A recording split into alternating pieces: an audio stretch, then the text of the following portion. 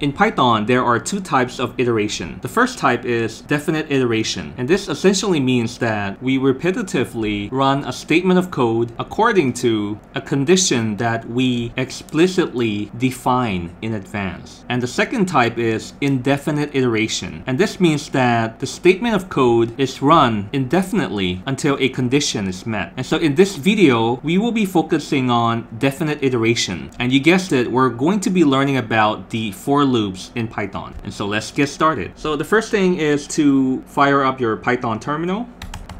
And let's say that we create a simple list of numbers. Let's call it A. And to create a list, we need to use brackets, opening and closing. And actually, I've shown you how to do this in a prior video about Python list. And so I'll provide the links in the video description. And let's continue. Let's put in the numbers. And we have 5 numbers. And let's use the for loop to iterate through each of the member. But before doing that, let me show you how we would do it manually. I'll use the print function to print the first element. And if I want to print the second element, I'll do the same thing and change the number from 0 to 1. And then same thing.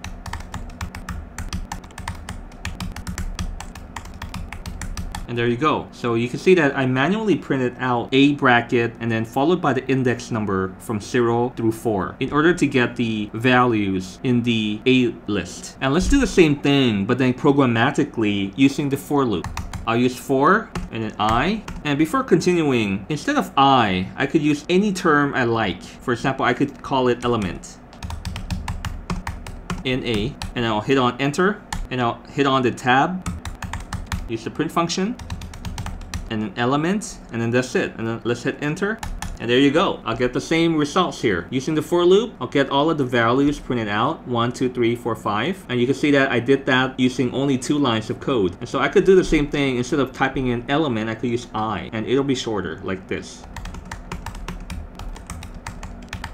But it also helps to use a term that will provide meaning in the proper context. So that might be a bit easier for you in the future when you look back at the code. And instead of numbers in the list, let me try creating another list, but then using strings. Let me show you. B equals, opening and closing bracket, typing the colors. Okay, so I have 5 colors here. And if I want to print each color manually,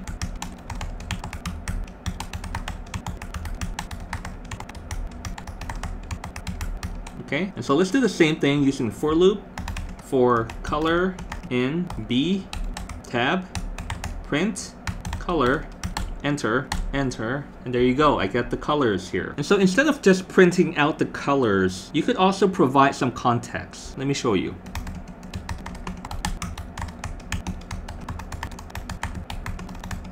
Okay, so you could print this, which is constant, and then the color will change with the iteration. Okay, so some awesome things that you could do with for loop. And so this allows you to automate any task that you would normally do. And so instead of doing it manually over and over and over again, you could make use of the for loop to automate that task. And so what task can you use for automation? Well, I'll leave it to your imagination, and it's limitless. And make sure to check out the Data Professor YouTube channel, which is my other channel where I focus on data science projects. And I also show you how you could use the for loop in action in a machine learning project. And so I'll provide you the links in the video description. And so congratulations, in this video you have learned about the for loop in Python. And if you're enjoying this content, please support the channel by smashing the like button, subscribing if you haven't already, and make sure to hit on the notification bell so that you will be notified of the next video. And until next time, happy coding!